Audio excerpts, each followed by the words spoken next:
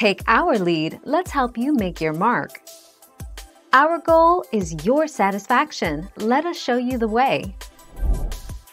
In this book, we define the threshold level of being wealthy as having a net worth of $1 million or more. Based on this definition, only 3.5 million, 3.5%, of the 100 million households in America are considered wealthy.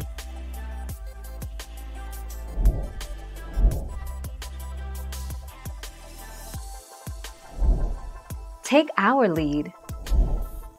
How many U.S. millionaire households are there?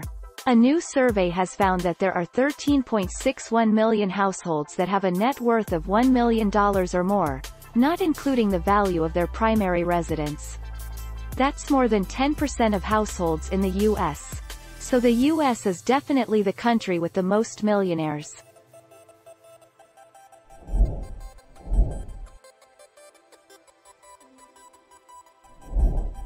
Take our lead. However, retiring on only $2 million is completely doable. Especially if you are able to start withdrawing from your 401k penalty-free at 59.5, have a pension, and/or can also start receiving Social Security as early as 62.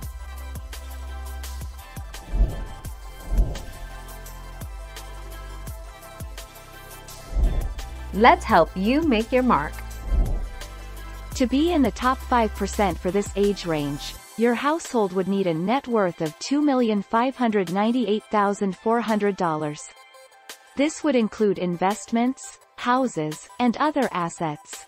Your net worth of $100,000 for ages 18 to 100 ranks at the 46.92th percentile.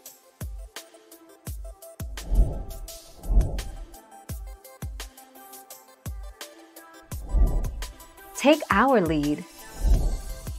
Most Americans say that to be considered wealthy in the U.S. in 2021, you need to have a net worth of nearly $2 million, $1.9 million to be exact.